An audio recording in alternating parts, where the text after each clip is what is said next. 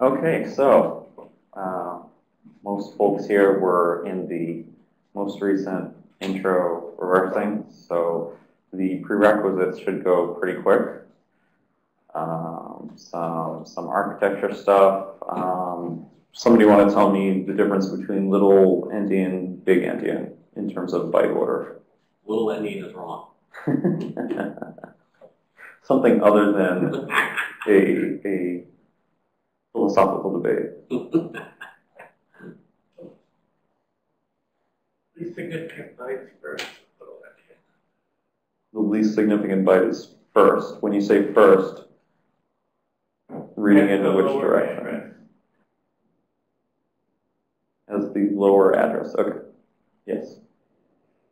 That was little endian, and big endian is the opposite. Stack. We covered most of that. Programming. Yay. Let's see. Structures, classes, control flow. We can skip most of this unless anybody has questions they want me to cover, since we just did this 2 weeks ago. I mean, we talked about loops. Well, here's one thing. How do we deal with loops in IDA? Well, first, how do we identify that there's a loop? How does IDA help us out with that? Bolded line. What was that? The bolded line. Yep, bold lines with the lines between the blocks of code. If one of them is bold, that means IDA believes it is looping back. And how do we deal with nested loops when we have one loop inside of another one?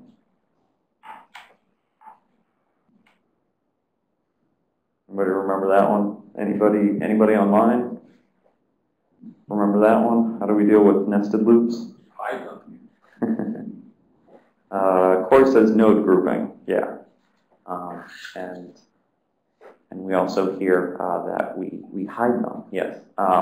You start with the innermost loop, identify that one, group those nodes together, and then group the outer loop. You can group all of the loops in a large, complicated function, and that'll make going through a little easier visually when you expand one of the loops, figure out what that does, and then collapse it, and then you don't have all those nodes and lines getting in the way of trying to figure out what the next grouping is doing. If I may, one of the things that threw me off, one of the ways you're not supposed to group or to figure out what loops are is look at the increment variable, because they can be reused to have multiple sequential loops in a program. Yes, that's a good one there, Carson. Don't just look at the increment variable, the variable that's being used for a regular looping, where you start out with initializing it, and then you do the I++ at the end. Don't just look at that, because those can be reused between loops. Let's see. Talk about PD files, sections. Do section names mean anything? This is an important one for malware. Do section names mean anything? It means something by convention, but they don't have to be used per convention. So Zeno's just said they mean something by convention, but they don't have to be used. That's basically right. The section names are put in there by the compiler as a way of saying, oh, here's your code section, and here's your data, and here's the read-only data, as a way of helping, basically helping somebody who's taking a look at that binary, reversing it, analyzing it. But in terms of actual execution of the binary, those names mean nothing. It can be section 1, section 2, section 3. The the loader doesn't actually pay attention to those at all. Right.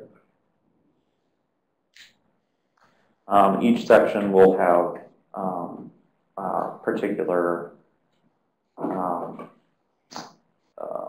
attributes to it. Like this section contains executable bytes. This section, can be written to, or this section can only be read from. It can't be written to, and that is what the loader uses to load in memory and mark those particular pages, I want to say.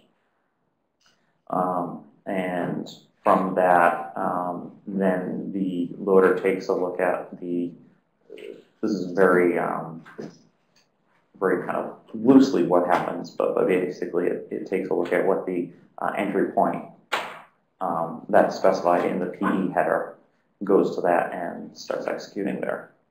There's some other things that it does, like loading libraries into memory as well, and setting up the import table. Take Life of Binaries. It's a great class. Okay. So that's going to be important to remember about the section names. What does IAT mean? What does IAT stand for? Anybody remember that? Folks online. Let me get somebody on there.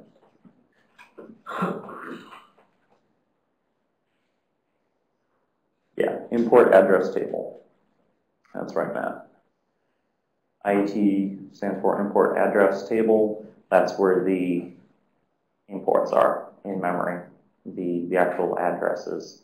And IDA is nice enough when you're load a binary up, and it says, instead of call an address, a 4-byte address, it actually says, oh no, that is write to file, or that is connect, and it actually puts it in there. So that's nice of IDA for us.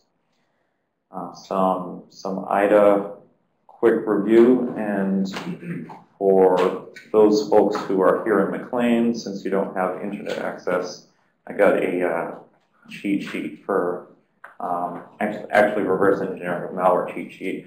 For those online, if you're not aware, Lenny Zeltzer put together a nice set of cheat sheets, and I just printed off the reverse engineering of malware 1 for the folks here in McLean. And that has some very basic IDA key shortcuts, as well as Ollie-debug, which we'll be getting into later in the course. And those will be good references for you. Big thing to remember: G for go to a specific address or function, escape to go backwards, and Control Enter to go forwards. So to go, when I say backwards, go to like the previous function you were in, or go to the function that you just escaped out of for the Control Enter. Any questions on moving around in IDA? Anything? You got the cheat sheet. Oh. Yeah, Lenny Zeltzer teaches the SANS 610 course, or was the original teacher of it. They got a couple other people teaching now as well.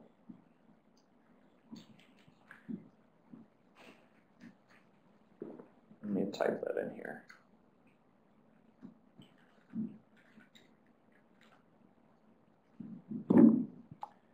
All right. If you have any questions about moving around in IDA, feel free to speak up. This isn't a how to use IDA course, but it's our main analysis tool, so definitely important to know how to use. Debugging. Step into versus step over. What do those mean? Somebody here in McLean. I want to differentiate that. Drew? Step into will go into a function, and step over will pass over a function until it returns. Yep. Step into will go into if your breakpoint or if your EIP is currently sitting at a call. If you step into, it will actually go into that function and bring you to the first instruction in that function. If you step over, it will execute everything in that function and everything that it calls and bring you to the, and break on the next instruction after the call. That is good to know.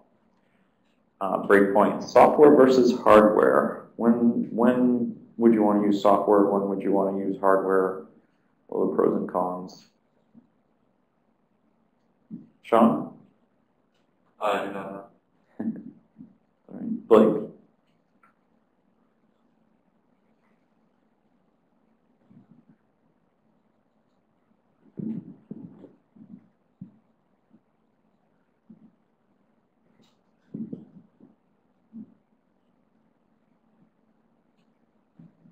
Alex? I'm trying to remember what a hardware breakpoint is. Is it when a memory location is accessed to locate?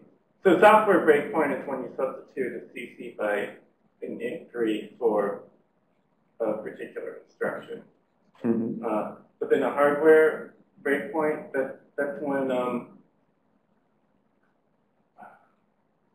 the processor offers some sort of ability to halt when a memory location is accessed, but it's not exact. Is that right? Almost. Where is that? Yeah, Corey's saying hardware is better but has limited number you can set.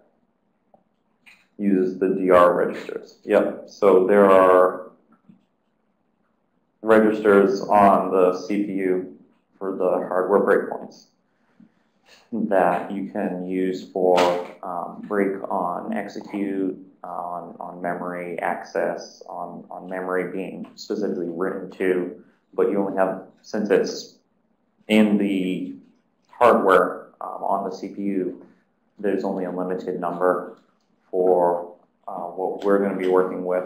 There's 4, I believe.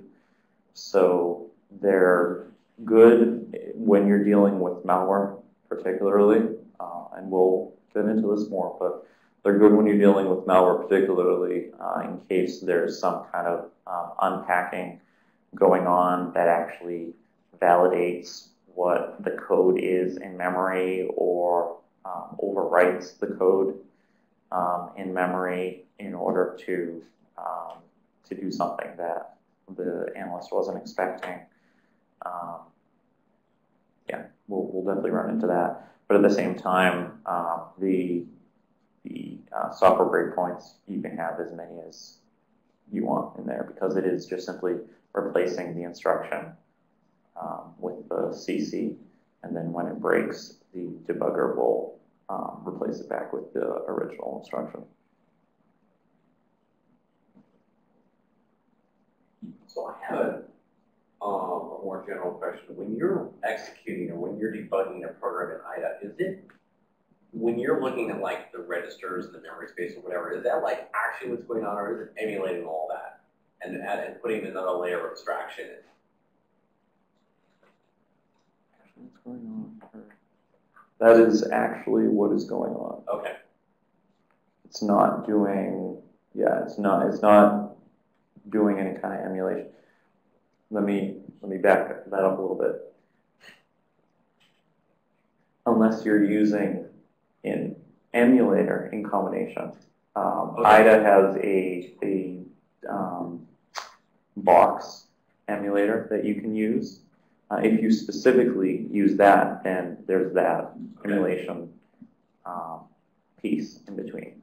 And you can do that because it then has more control over it. Whereas if you're doing it right on your system, it's showing you what is actually happening on your system. Okay.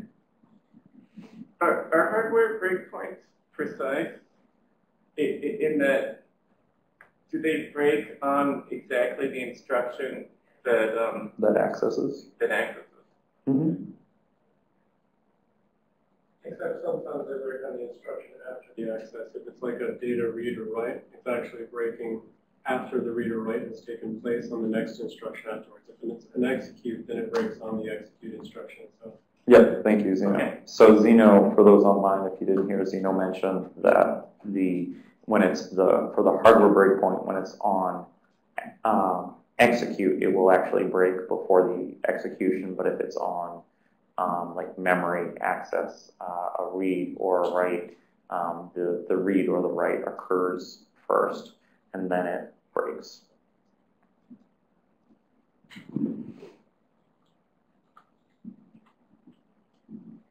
Okay. Talked about that.